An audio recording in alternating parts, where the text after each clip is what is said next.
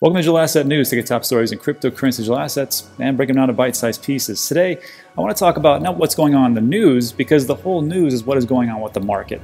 And this is something that I said yesterday in my video, where everybody was on euphoria, a nice little cloud nine, because they were talking about everything's going to go to the moon. This is the most fantastic thing. And I said, you know what? Usually when this happens, when things are going in a certain direction, it's best just to pull back and just take a real deep look at what exactly is going on.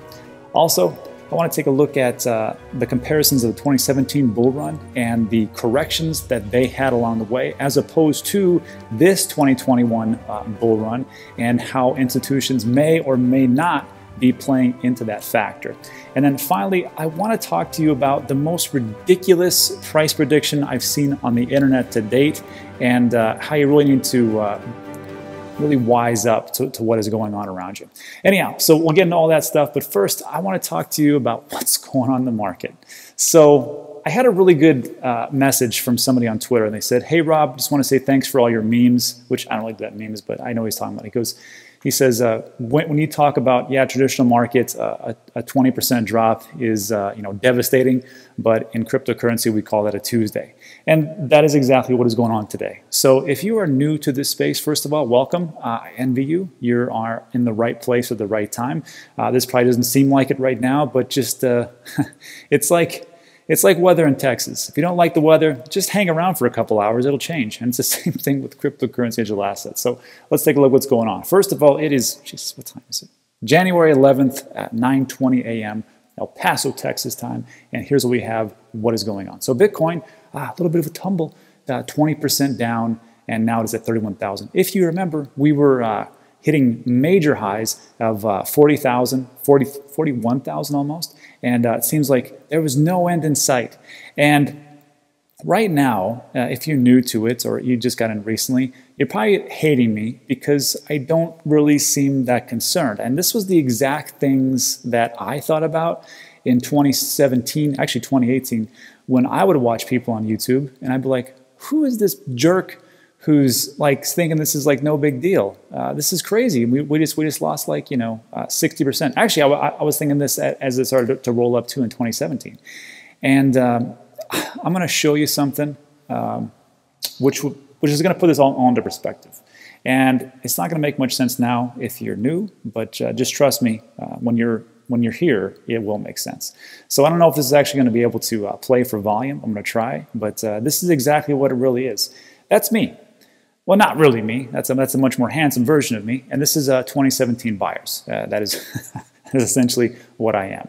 And what we have here is essentially 2021, 2013, and then S-coin holders. Let me turn this up. Hope you can hear that.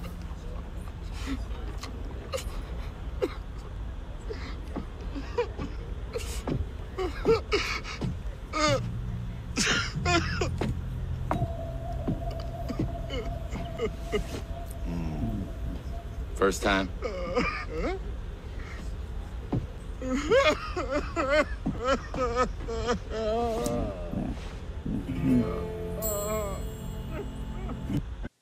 But you see that guy right here?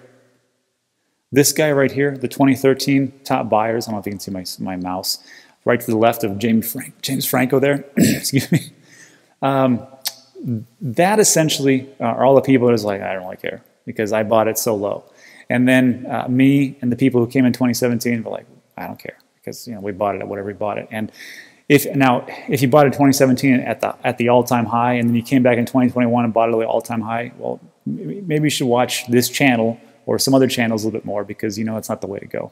I have been dollar cost averaging for the last 4 years to get into this position where I am in right now. And it sucks, and it's very boring, and nobody believes in you, and that's okay, because you got to believe in what you're doing, because everything goes in these 4-year cycles like we talk about. It always goes, and hopefully it continues this way, that we will have a halving, which will happen in 2012, halving, 2013, all-time high, 2014, dip, 2015, reset, 2016, we had a halving, 2017, all-time high, 2018, we had a major dip, in 2019, we had a reset, 2020, we had a halving. 2021 will be our all-time highs. 2022, I believe, will be a major dip. 2023 will be a reset. 2024, it'll start all over again. So I'll be here for the long haul. I'll be here for this bull run, for the dip, and I'll be here to educate all the new people that come in for 2025 and beyond. And that is what I've chosen to do. Hopefully I've helped some people out. And that is what is really going on. So that is just one aspect. So let's move on. And this is something that I said yesterday in the video. I'm going to splice that in right here because I don't think I can do it the way I'm recording right now. But basically, everybody was so happy about yesterday. And as well they should be. It was a great time, right? Everything's going great, whatever else. But as time has gone on, I've just learned that when everybody's going, when the herd is going in this direction, and there's like a critical mass of everybody going, you got to really just step back and go, what the heck? What the heck is really going on here? Because it isn't, we can't all go this way. Somebody's going to do something to divert. And I think that's what is going on here. So there's always going to be a correction. There's always going to be people taking profits, and that's okay. I mean, if they want to take profits, and traders and people are getting liquidated and whatnot, sure, that's just how it goes.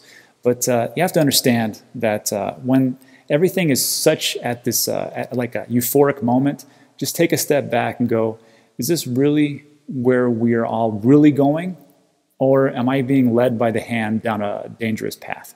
Not that it's going to be that awful. I mean, look, we're going to have a correction. This is going to rectify itself, and then before you know it, we'll be all the way back to all-time highs.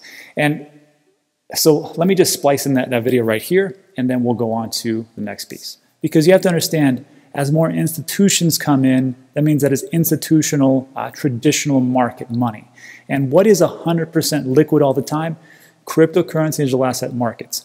The other markets, they shut down. Cryptocurrency never does shut down. So when people say, there's a decoupling, yeah, kinda, but not really, because as more institutions come in, they put more money into it. At some point, they'll be like, and especially if the stock market starts to go down the tubes, like people are predicting at some point, but they've been predicting that forever, so who knows. If that keeps happening, you have to understand these traditional market players that are just like the hedge funds, the ones that are just like institutional investors, not like the big guys like MicroStrategy, but all the little ones that are getting in, they're going to start selling. And they're going to start selling in mass because they need to cover some losses. And this is exactly what Mike talks about. He says, if the speculative bubble bursts, Bitcoin will go down for a while. There's just too much correlation between people with risk assets. If you've made a ton of money here and you're losing a ton of money here, at one point you're going to take some profits where you've made money. And so if the S&P was down 20% in the next 3 days, Bitcoin will be lower, not higher. So I know people think, oh no, it's a great asset and it's schmuck insurance like Shamath Palahipataya says. That's true, but you have to understand that people will still not see it that way. And I was actually talking to Alex Mascioli over the Alex Mascioli, and he's the head of institutional service at 𝑫omains. He talks with billion-dollar hedge funds all day, every day. And what he told me made me realize that there aren't as many steady hands as you would like to think out there. And I will let him explain it in his next video. I don't want to take the thunder, but it made me really start to be a little bit more pessimistic at what's going on. Now, I'm not saying that Bitcoin's not going to be great and the cryptocurrency is going to be great in 2, 3, 5, 10, 20 years. That's not what I'm saying. I'm saying in the near term, expect major volatility. And that's just the way it is. And especially with what he told me about these institutional players. I got to tell you, the more that I get into it and people talk about smart money, it's not smart money. They're just a bunch of gamblers. And that's really what it comes down to. And we see this all day long, right? We see the MicroStrategies, we see the Mass Mutuals, we see the Paul Tudor Jones, we see everybody coming in and we think this is fantastic. There's no way that this can actually go down. And this one's totally different. And maybe everybody's right, but am I the only naysayer out there that like, you know what, I don't trust everybody. I don't trust everybody when everything's going in one direction. Are you trying to screw me over? Are things really... sometimes I just don't think that everything is just Sugarland and rainbows and magical gumdrops. I always have to be a little bit cautious because not just from what happened in 2017, you have to understand that, I mean, I've made businesses, I've done pretty decent, we'll say, but I've also had some big failures and I've learned from those failures. And one of those things that I've learned is to be cautious and to minimize what is going on around you as far as volatility and to minimize risk. Okay, so I splice it in and here's what it all comes down to. Yeah, like I talked about, it's all going to correct itself. It's okay. It's going to keep going up. So let's take a look. And this was a great tweet that I found from Vijay Boyapati. I hope I said that right. And he says, in the 2017 Bitcoin bull market, whoops, hold on, let me do a close-up here. That would probably be better. He says, in the 2017 Bitcoin bull market, corrections found demand after drops from 30 to 40%. 30 to 40%. 2017 bull run. That's pretty amazing, right? And so I just want you to remember this if you're new.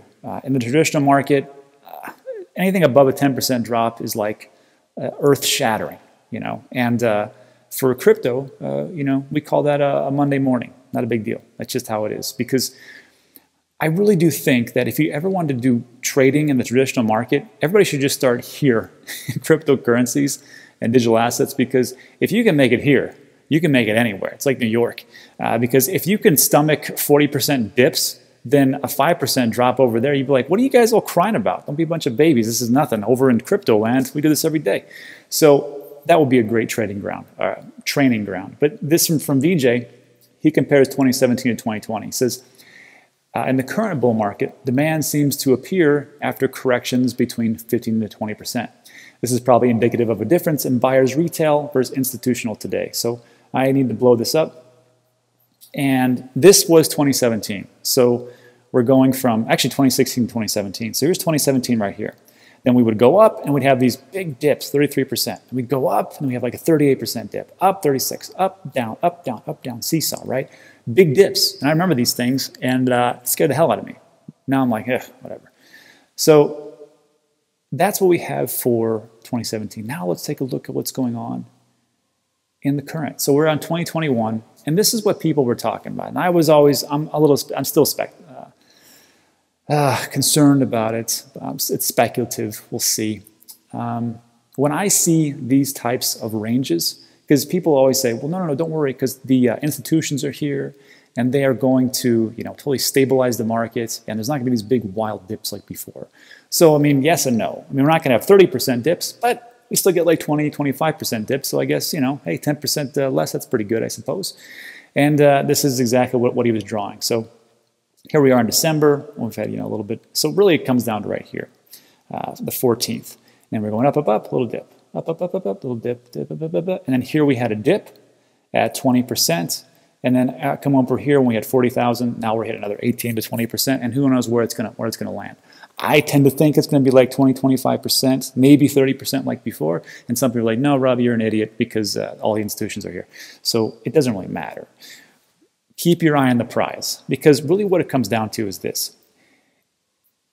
Whatever price action happens today, you have to be an investor. And that's why, if you want to trade, that's cool. Like I've done a little trading. I suck at it. And that's why we do the Trinity of trading with CJ from Market Rebellion and Weston from TTC, because I don't know what the heck I'm doing.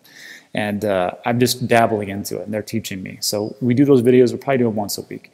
But the bulk, the lion's share, 95% is me being an investor, is just putting money in and then just leaving it and not giving a care in the world, because it will all work itself out. And this actually reminds me of the Warren Buffett millionaire bet, $1 million bet. I don't know if you remember this, but around 2009, Warren Buffett, he challenged all the large hedge funds and said, hey, you guys suck, and I'm going to bet you $1 million that if I just put money into the S&P 500, I will beat the pants off you in a decade. And nobody took it. None of the hedge funds were like, no, we pick all these great stocks. We can get you trading. We can get you all this stuff. And so he said, sure. And one company, one big, large hedge fund, billion-dollar hedge fund, took him up on it. And 2018, 2019, somewhere around there, they compared it, and it wasn't even close. Warren Buffett beat the pants off him. And they paid him $1 million.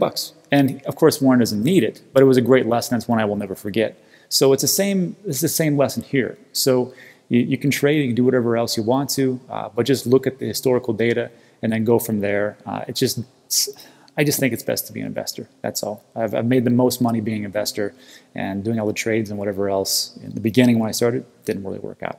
Anyhow, let me know what you think about that in the comments section. I'm sure you'll have some opinions. That'd be great. And let's move on to our last piece. So our last piece here, it's just getting crazy. It's getting crazy. these price predictions. And I don't know, it just seems kind of ridiculous that we have this type of thing. Let me blow this up actually so you can really see this. Oh, I can see it right there. Nah, I gotta show it to you. So this right here, my top 5 altcoin picks and predictions, Moon Lambos and such, whatever else. Okay. So this was actually from Alex Mascioli. He had lost his mind, and I want to show you what was said in his video. So he's going to give you a price prediction. I'm going to tell you exactly how wrong he is. So let's take a listen. Hopefully you can hear this. If not, I'll splice it in. Thought into this. Took a bunch of those predictions, you know, in mind, and looked at some charts, some sentiment data, and I came up with this. Bitcoin is going to hit $367,192 on June 3rd. Yep, 367,192 on June 3rd. Second bonus, you ready for this? Ethereum. This is like one of the greatest money makers of all time. I mean, percentage, you know, capital gains wise, you guys are screwed if you've had this forever because you're making so much money. I wouldn't trade it. Just hodl it, because after the prediction I'm about to give you, you're not going to go anywhere. You're going to have that altcoin lifestyle. Ethereum, my prediction, $126,548. $126,548, and that's happening September 17th, folks. Okay. Alex has lost his mind. So that was actually a parody, and it was pretty damn funny. If you haven't watched that video, I'll link at the very end. And really, what it comes down to this is that no one has a crystal ball. No one knows what's gonna happen. I mean, we can take a look at historical data and you know, play it from that. And, you know, even I had a pretty crappy prediction when I first started YouTube. When I put this video out where I said XRP was going to like $500 or something crazy nonsense. And of course I was wrong. That's why I stay away from predictions. And me and Alex were talking about it. He's like, God dang, he goes, there's so many, this is craziness. And whatever you want to say about it for the market, I mean, people did put a lot of money in, but that's not what I'm here for. I mean, it is funny, everything else. What I'm here for is to be a boring, wet blanket. I'm sorry to say that. That's exactly what I am.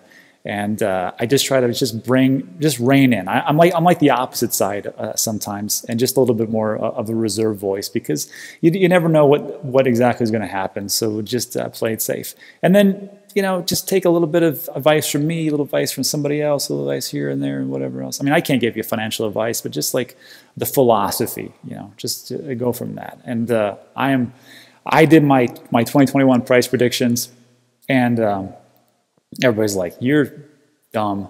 Those are so low." I'm like, well, I want to be conservative because that's just the way I see it. If I tell you that it's going to go like this crazy number, whatever else, and it might. Then you know, hey, great. But if I just say, you know, be a little conservative, this is the most conservative low number I can give you, and that's what I did on those price predictions. I'll link that at the very end. Then if I'm wrong, hopefully I'm wrong, and it goes way higher, I don't think you'll be too ticked off at me, like, Rob, you're an idiot because it actually 10x'd instead of, or it actually 50x instead of your 10x. Great, sure, whatever, I don't care. Dare to be dumb, and that's about it. So. Anyhow, thanks so much for watching this video. I'll link Alex's thing at the end, at the end of the thumbnail. And that's it. So thanks again, and that's it. So appreciate it. Have a good day. Bye.